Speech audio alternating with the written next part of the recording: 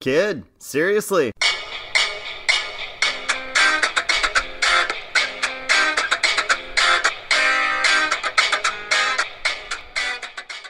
We're gonna do something we've never really done. We're gonna revisit a past topic. Because we had a topic of the week a long time ago at the start of the NFL season. Well, that could be really dangerous when you talk about that, because we make all sorts of predictions that turn out to be not true. So it's always very dangerous to go back and revisit the things that we've said before. Although this time, I'm thinking it might turn out good. Go ahead. Well, yeah, but in the same point, when you made the bold statement that... No! I don't want to talk about what that. What has Donald Glover ever done? Anyway... You talked about NFL quarterbacks, because there are a lot of rookie quarterbacks that entered this season, and you watch a ton of college football, you watch a ton of NFL football, you're our resident football expert. So you ran through a bunch of guys that I honestly hadn't heard of. I've heard of Baker Mayfield, and that was about it out of them, and Darnold. I'd heard of those two. But we are now, there's 1 week left in the NFL regular season, so we've gotten to see these guys. Mercifully, there's 1 week left of the NFL season. Yeah. It's been a rough one for me. Yeah, it's been a rough one for you, and I think it's going to have a pretty sad ending next weekend for me. But the one thing I wanted to revisit is how these, what was it, 7? Oh, I didn't count. 7 quarterbacks, I believe. 5 I've got. We have 5 quarterbacks that we are going to, I wanted to revisit and get your thoughts of what you think of them now that they have a season under their belts. So why don't you pick with which one you want to start with, and let's talk about some of these NFL quarterbacks. We're going to go in order of draft, and so we start off with the first overall pick.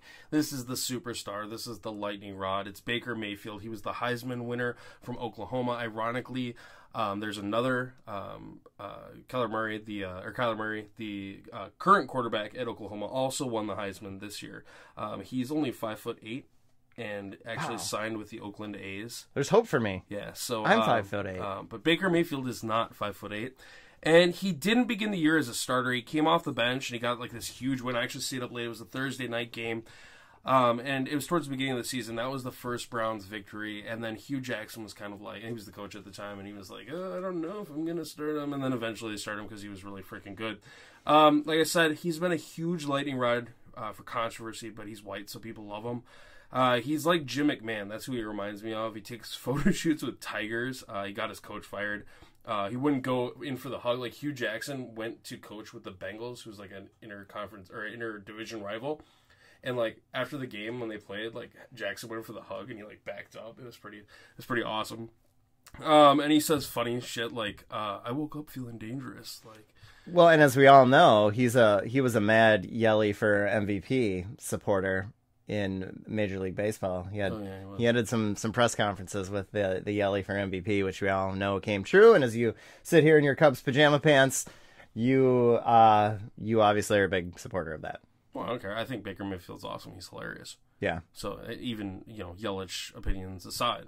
The good news for the Browns is they're just under 500, which is like a huge improvement. And a shot next week to go 500, which Steeler fans desperately need because they need the Browns to win so they can make the playoffs. Which is great. But a Browns, to go from 0-16 to above 500 for that franchise is insanity. Yeah, I mean, he has twice as many touchdowns as picks, and people love just everything about him. He was the guy.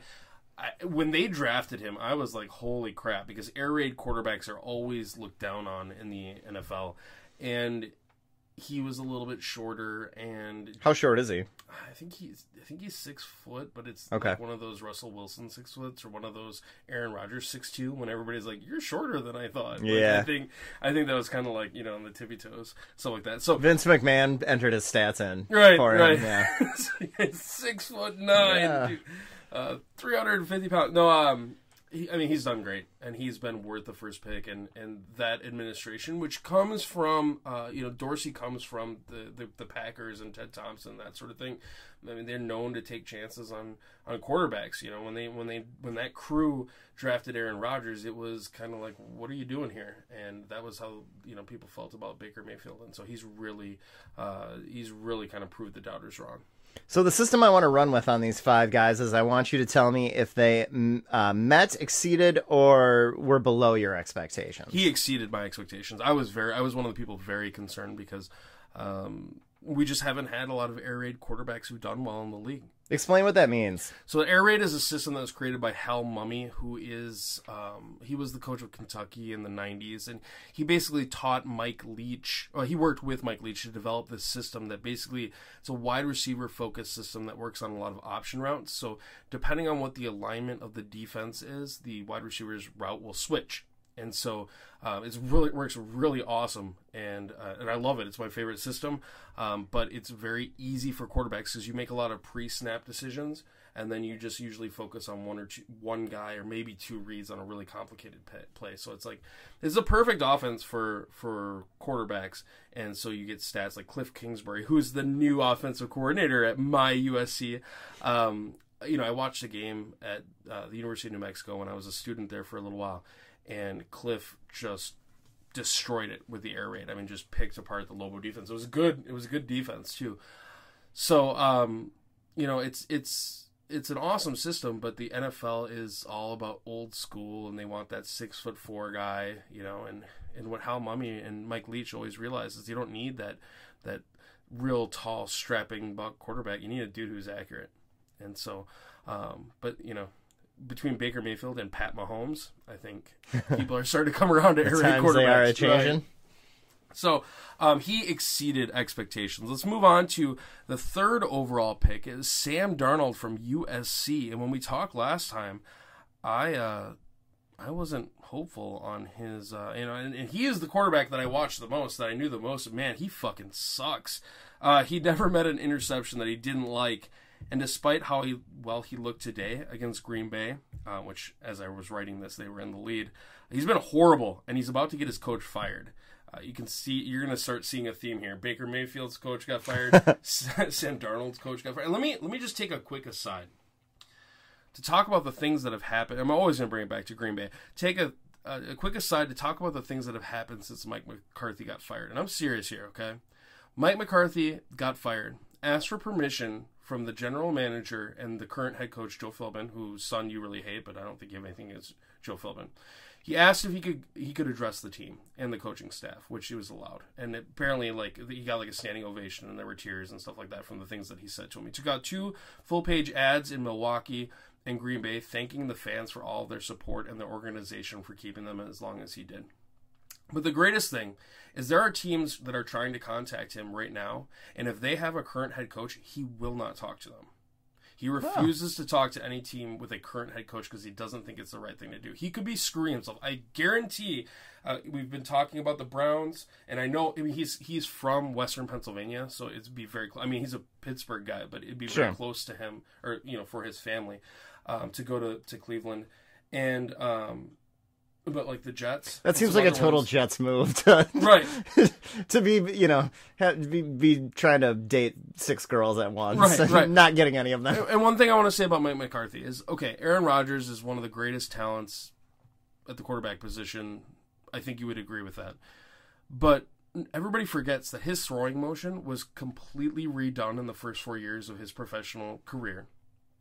And people also forget that how much guys like Matt Hasselbeck and Brett Favre talked about how great Mike McCarthy was. They also forget that he made Jake Delhomme a starting quarterback in the Super Bowl. Think about that for a second. And Aaron Brooks, he convinced you that Aaron Brooks was a good NFL quarterback. This guy can coach quarterbacks. So a lot of the teams that we talk about who have really sucked and need a guy, Mike McCarthy may end up there. So don't be surprised if he's the guy that's teaching Sam Darnold. But when you ask the question, has he met, exceeded, or not met my expectations? He has gone even lower than I thought, as bad as he would be. Sam Darnold never met an interception he didn't like. Never. I mean, he's way too careless with the football. And it sucks because he left USC early. I don't want to seem bitter, but man, he's not good. Oof. We go now to Josh Allen. It's the southern United States favorite of these quarterbacks. He was the 7th pick from Wyoming, and he sucks too. He's got 6 touchdowns and 9 interceptions. I don't even know what team he's on. He's the Bills. Sorry. The Bills. Okay. Yeah. Oh, God. Okay. So his coach is almost certainly going to be fired. He came out before the draft with some unfortunate KKK-style tweets from his youth, and ever since then, his stock has gone lower. But Josh Hader has his jersey, so it's fine. Who does? But I'm sure Josh Hader went and bought his jersey. I'm sure Josh Hader and him hang out. He does have a signature win against the Vikings, which is pretty funny. Yeah. And he has like a really cool running play. But he's run for almost he's not a running quarterback, and he's run for almost 1/3 of the yards he's passed for, and he's not been hurt. Like, they don't let him pass. Like, and he's not good. Was he projected to go that high, or is this the Bills being the Bills? I mean, he was? Yeah, Okay. when we watched him, I mean, before we found out that he was basically a total dick, and he has apologized and all those things that you say. But we watched my father and I watched the bowl game with Wyoming because I specifically wanted to see him play, and the dude has a rocket arm. He's got arm strength like Jay Cutler, but unfortunately he doesn't have the decision-making prowess of Jay Cutler, and you know how bad that was as you watched NFC North. So, yeah, Josh Allen, even worse than I expected. Next, we're going to go with Joshua Bollinger Lippincott-Rosen. Josh Rosen. Cardinals. Your guy. This was my guy after your descriptions of them. Yes. He was the 10th overall pick. I don't think it's gone well. From UCLA. And he was known for having his liberal opinions, which was pretty cool. As guys like That's probably why he was my guy. And he also got even cooler because he had a hot tub in his dorm room, which is even cool. better. And but being from UCLA, which was decidedly less cool. So like, but I've been to that campus and it was pretty. This is another guy another team that I think is after Mike McCarthy. Again, you have a completely arrogant quarterback who thinks his shit doesn't stink. It's almost like perfect to bring in Mike McCarthy a year after he was drafted. He fell in the draft. You know, he's supposed to be the number 1 overall pick. He was the most polished. So it would be like history repeating itself in a lot of ways. I feel like the Cardinals would be a place too where you get more patience than, say, the Jets. Well, I don't know because their new coach has been there for 1 year and his ass is getting out of there. So yeah, he's been terrible. Word out of Arizona, like I said, they're going to make a change this season. So we talked about these quarterbacks, and you know his completion percentage I think is the 3rd out of these guys, which is completely unacceptable. He was the most polished of all of these quarterbacks, and just hasn't panned out. I mean, he's been bad. He's been real bad. So, does he have any signature wins? Not that I know of. Okay. Does Arizona have any wins? I thought they beat the Packers. Yeah, they did. Yeah. Anyways, is that a signature win? Probably not this year. No. Last and certainly not least, my guy, Lamar Jackson for the Baltimore Ravens. He was picked 32, so the last quarterback in the first round. And he's an African-American, so that's what made him fall in the draft.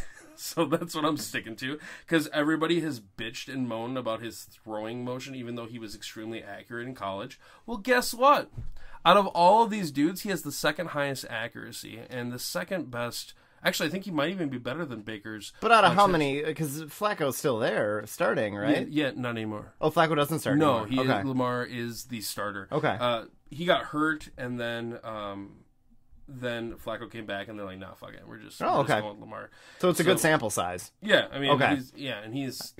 I was picturing in my head like trick plays and last 2-minute type stuff. They did that at the beginning of the year. Okay. But now he is the guy. So it just announced. Oh, they beat the Chargers, I want to say, this week, and they almost beat the Chiefs, and so they're beating good teams now. And they're in the going into this next week. If they beat the Browns, they're in the playoffs. Right.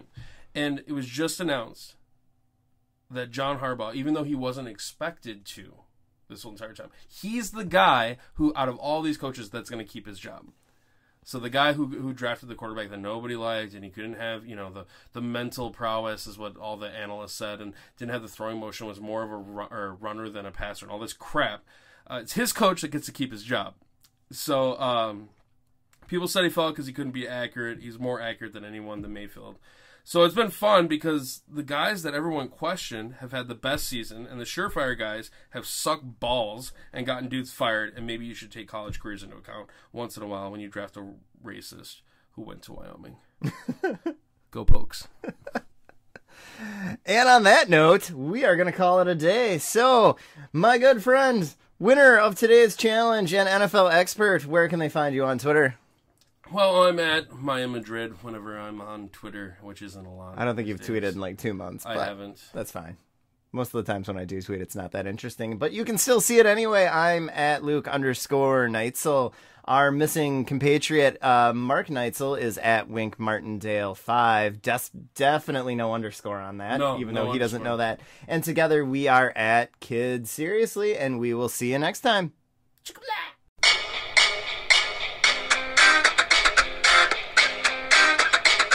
Thanks for listening to Kids Seriously. If you didn't completely hate us, feel free to hit like, subscribe, or tell a friend about the show.